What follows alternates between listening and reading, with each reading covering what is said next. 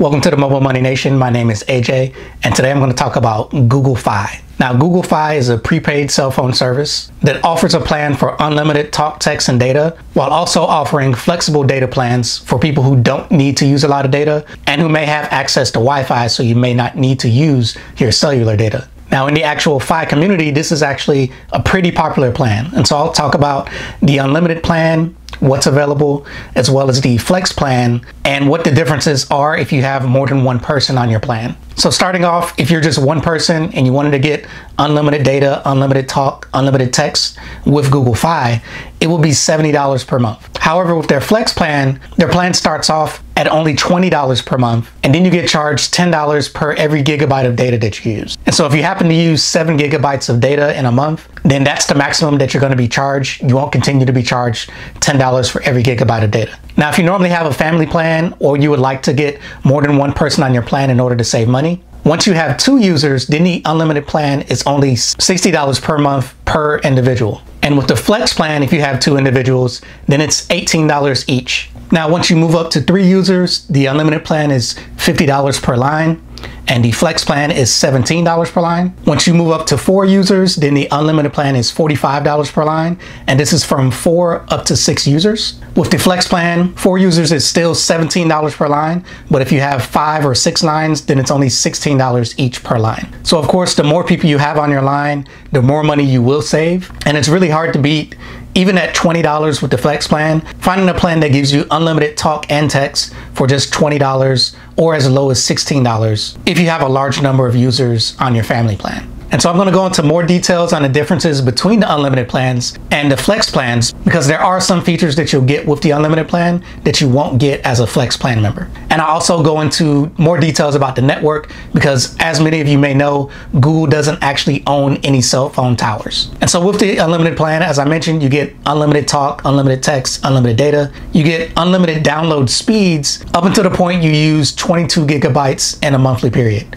And that's per line, that's not for the whole plan. If you do have a family plan, there are no speed restrictions otherwise mentioned, besides if you reach the point of using 22 gigabytes of data in a month. And you also get free data and free text messaging when you travel internationally. And there are also free calls included to over 50 different international destinations. And this plan also includes mobile hotspot tethering and 24/7 customer service. Now, one of the main differences with the unlimited plan and the flex plan is that when you have the unlimited plan, you get access to the Google One membership, which gives you 100 gigabytes of cloud storage. So this will also allow you to back up your phone, and that's for Android only. The backup wouldn't work with iPhones, and you can use it to back up your photos or any other files as well. And you also get additional benefits like discounts on Google products. And so while you don't get that with the flex plan, if you're a person that's using the flex plan, what you're mostly concerned about is having the lowest possible cell phone bill that you can. And even starting off with just 1 user at $20 per month and only $10 per gigabyte,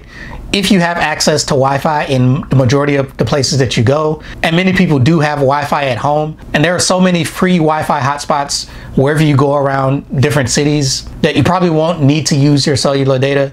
And if you can completely avoid using it, then $20 is a great bill to pay, especially for 1 user, or as low as $16 per user if you have a family plan. So let's talk about the network. As I mentioned, Google doesn't have their own cell phone towers. So with Google Fi, you do get access to Sprint, T-Mobile, and US Cellular Towers. And if you use a phone that's designed for Google Fi, then your phone will switch between those 3 networks to whichever one gives you the best coverage depending on where you are at that time. But if you use a phone that's not designed for Fi, or if you're using an iPhone, then your phone will connect to the T-Mobile network. Google Fi will also connect you to those Wi-Fi hotspots for free. And so you may not necessarily have to actually go into your settings and figure out which Wi-Fi network is close to you that you can actually connect to. Google Fi will make its best attempt to connect to any available Wi-Fi networks for Google Fi.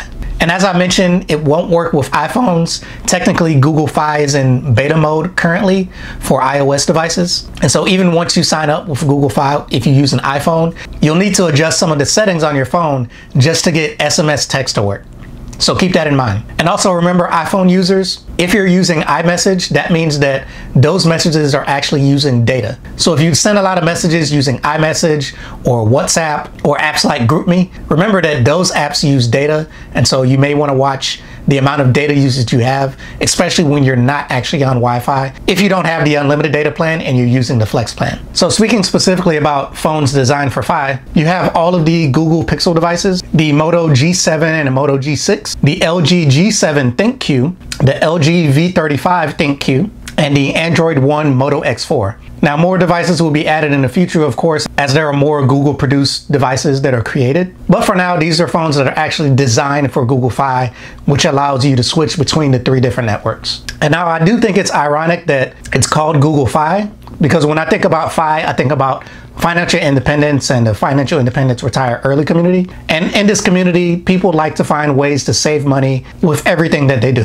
And so with Google Fi's Flex plan, this has been a really popular plan in the Fi community. Now, while their unlimited plan isn't really a great plan, especially if you're trying to save money, because it's essentially around the same price range as a postpaid plan with Verizon, Sprint, AT&T, or T-Mobile. Although you did have the added benefit of being able to connect to Sprint, T-Mobile, and US Cellular Towers, but now that Sprint and T-Mobile have actually merged, it doesn't make it that big of a bonus anymore. And outside of food, shelter, and clothing, our cell phones are probably one of the expenses that we have that is monthly occurring, and that more than likely you're going to have some type of cell phone bill probably for the rest of your life. And so if you're a family that can avoid using cellular data and only stick to Wi-Fi, this could be a big expense saver. And then of course you can use all of that additional money to either go towards paying off debt or go towards investing. And so if you are a person that needs unlimited data, then there are certainly better plans for you, especially if you're just one person, because essentially you're getting T-Mobile's 5G unlimited plan